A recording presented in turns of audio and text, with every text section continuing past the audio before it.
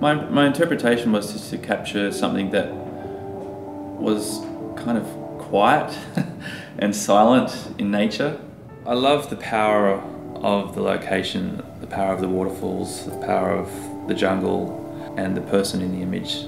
I think for me, capturing beauty has always been an aspect of why I've loved photography. Me interacting with nature takes me back to when I first was introduced to it as a child, and I guess it's where I find the most solace and peace. It's definitely a life journey of reconnecting back to that natural space and the feeling that I get from that.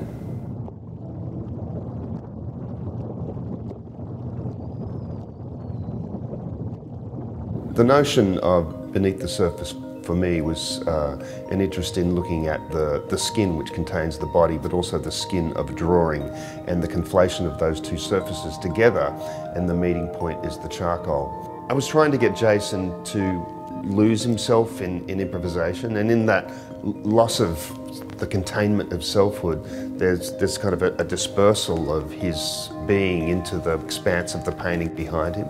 I'm interested in examining how our neuroses and the unresolved parts of ourselves are actually the motor and the engine and drive for creativity. The body is an erupting biological entity that has spillages and can't be contained in a neat way.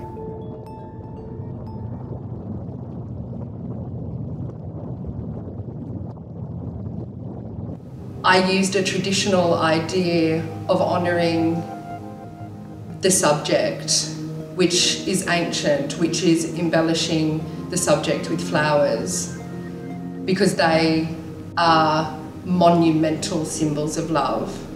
You know, there's a rich symbolism that goes through all of human history. Well, my connection to Saint Teresa is really deep. She's also the patron saint of lost parents, and I am parentless. It's like a project that has grown out of proportion for me, and I can't get off it.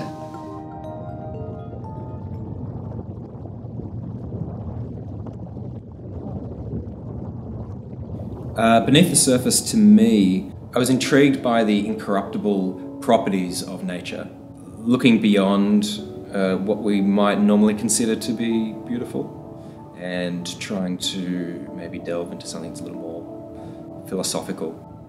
The thing that drew me to the waves was the simultaneously calm and incredibly turbulent feeling that the imagery gives you. As you start to look closer, you begin to realise that it's the ocean, and there's a tension that's relieved, I think, for the viewer as they start to understand more of what the picture is.